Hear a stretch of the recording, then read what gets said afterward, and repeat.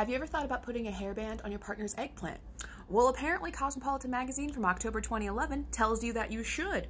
Impress him with your creativity by using one of your hairbands as an eggplant ring. Once he's hard, wrap it around the base of his package twice. It should be snug but not painful. It will help him last longer by keeping the blood in his member, and the elastic feels good against his skin. Better yet, try a hairband with beads for a more intense sensation.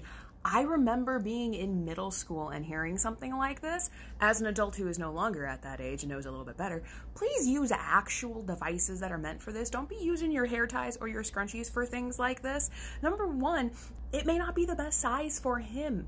Eggplants come in a variety of different sizes, so if you end up putting a hairband on it and you put it all the way there and you constrict it, that's a really great way to get a limp noodle, because you don't want to constrict the blood flow so much that blood can't go in and out.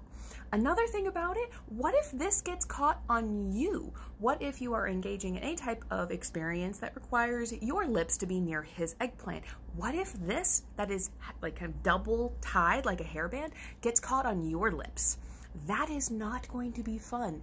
Get an actual toy. If you would like to try this, please don't use a hairband or a scrunchie. Maybe do a little bit better next time, Cosmopolitan. See you next time.